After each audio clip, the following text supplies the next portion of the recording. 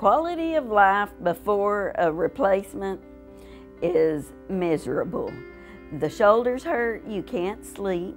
The pain is sharp, dull, burning, and it's always there. Joint replacement is a very common procedure now in our country, but the most common are knee and hips.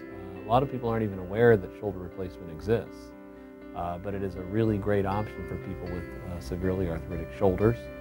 We've come a long way in the last 10 to 20 years with the materials we use. The techniques have been really refined so that people can get a very good result with a shoulder replacement where they can have pretty much full use of the arm again without pain. We did the right shoulder replacement in 2010, and since I loved the way my right shoulder was doing and the left shoulder was still giving me a lot of fits, I thought, okay, maybe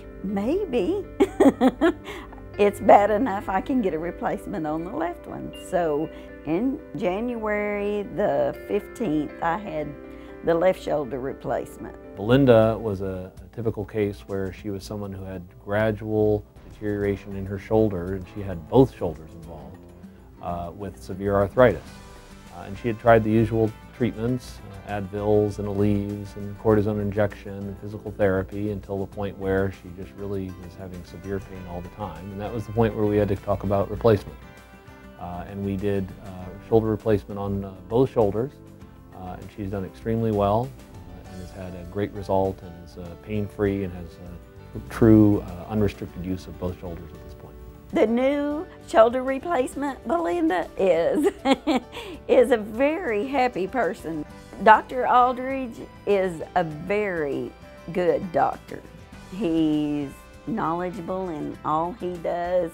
The quality of my life is improved by what he's done.